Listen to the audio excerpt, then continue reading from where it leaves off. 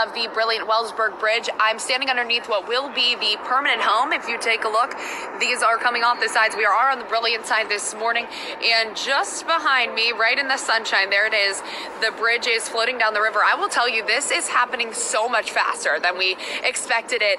There are 4 barges carrying the bridge. I'm going to get a little closer to give you the best look that I possibly can this morning. $140 million project that many have been waiting decades, years for it to come to fruition. If you're from the Ohio Valley and you're watching right now, tell me how long you've waited for a bridge to be put here, because the stories that I've been told are wild, the length of time. So I'm going to give you a peek through some of the area that we're standing on right now. There's the bridge. It's making its way down. Once again, it's on 4 barges this morning, heading down. Of course, the sun is shining, so it does make it difficult to see, but we are underneath its permanent home here.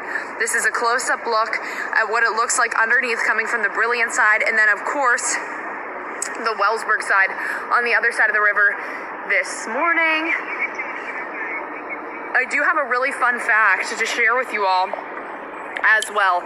This lift is going to be the heaviest and largest bridge lift in North American history. So when they do officially lift that bridge up, and it's coming up here soon, traveling way faster than we expected it this morning.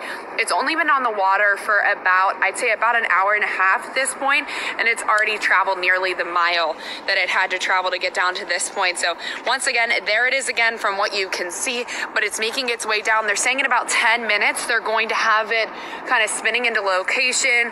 The West Virginia DOH and ODOT workers are making their way down, as well as Flatiron workers preparing for this day. They've been working on this bridge for 2 years. I remember covering the press conference when it was officially announced with Governor Jim Justice.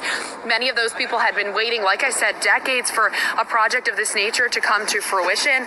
So some project managers are making their way through right now, and they are preparing for that twist in the bridge. We do have Skyview 9 in the air as well. So if you take a look and you want to get a really good picture of the bridge floating down the river, there's a couple previous Facebook Lives from this morning showing that, as well as our live reports that we'll have all morning long and on News 9 midday as well. You can see just in the time that we've been on here, there is the bridge. It's traveling closer. So once again, I'm asking, yes, thank you for answering my question, everyone. If you have lived in the Ohio Valley, how long have you waited for this bridge to come to fruition? Some say decades, some say years, some say they never thought it would happen, but it's officially happening. It's happening here this morning. Now, I will tell you this as well, the end date for the actual bridge to be usable, because there's a lot of work to be done once it gets to this site, is going to be the tail end of 2022, but they have stayed online with their timeline up until this point. Of course, we'll keep you updated.